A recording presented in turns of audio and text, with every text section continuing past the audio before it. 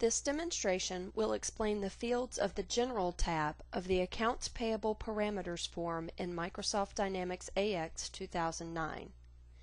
Prior to the creation of purchase orders and interacting with vendors, you will need to set up all parameters for accounts payable. This setup is crucial to system performance, as Microsoft Dynamics AX will operate in different manners based on the decisions you make in this parameter setup. Each tab of the parameters form will be detailed in separate demonstrations. The Accounts Payable Parameters form is in the Accounts Payable module under the Setup folder. There are 4 sections within the General tab. We will go into detail on each section. Let's begin with the Default Purchase Type field. Within the Purchase Type field, you want to select a default purchase order type. This type will automatically populate the purchase order type field when creating new purchase orders. Let's review the options and identify the most commonly selected default type. Journals act as a draft, and quotations are used as a method to receive a quote. These do not execute real purchase orders. Subscriptions act as a specialized purchase order for repeat ordering of the same materials. Returned orders are for the return of goods from a supplier.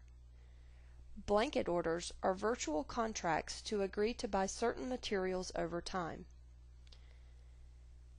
Since this field drives what the default purchase order type will be, it is most common to select Purchase Order for this field.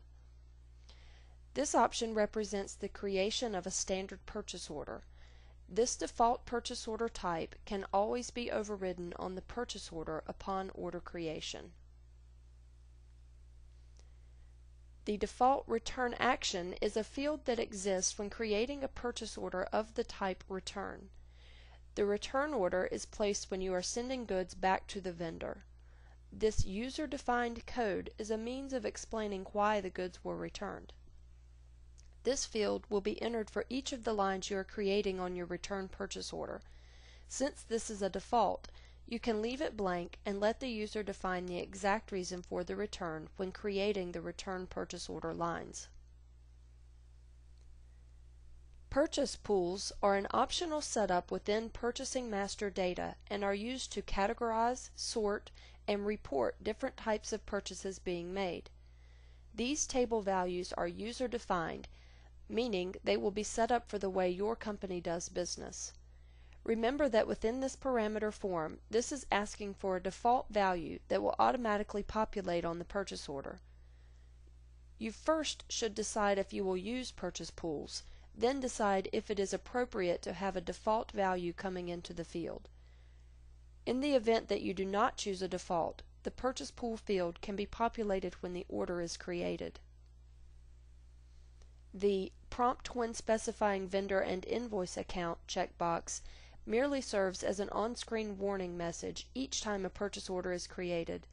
It is intended to ask the user if they would like the information in the vendor record to be copied into the header of the purchase order.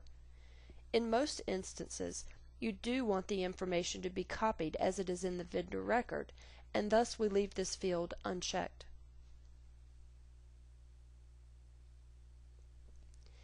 With the Mark Purchase as Voided checkbox, you are deciding if deleted purchase orders will appear within the purchase order history file.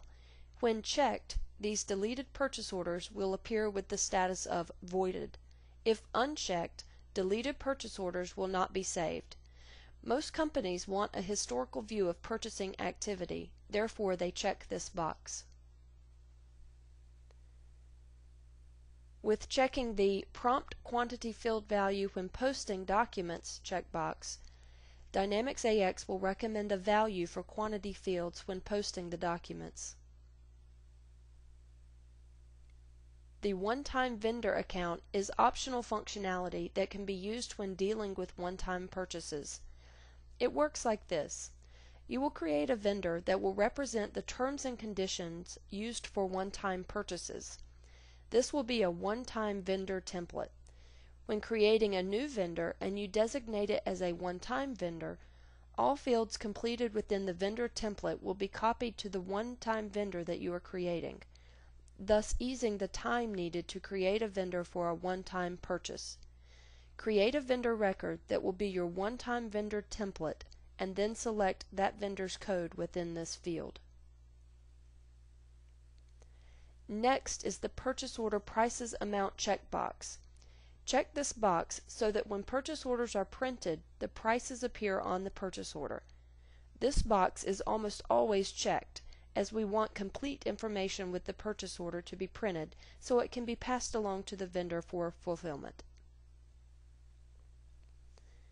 The tax exempt number requirement field serves to define whether the tax exempt number is required for vendors. First, you should decide whether the tax exempt number should be required for vendor records. If the answer is yes, decide for which countries. If you do not want to require a number, select None, and they can be manually entered for vendors where a tax exempt number is applicable on a vendor-by-vendor basis when creating them. The Mandatory Tax Group field will, if selected, require that all new vendors have an associated tax group defined in the vendor master.